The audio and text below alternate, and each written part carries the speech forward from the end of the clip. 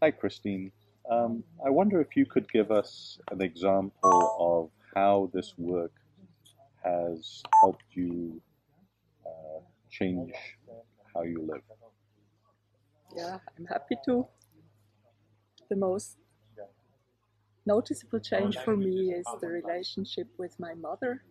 I've resented my mother all my life. I've always thought she was busy running around without doing anything. I kept my distance from her, was very critical. Actually, my daughter said that most people get over these feelings by the time they are around 20, and I'm still in them when I'm 60. And that has really changed with Choose Again. Actually,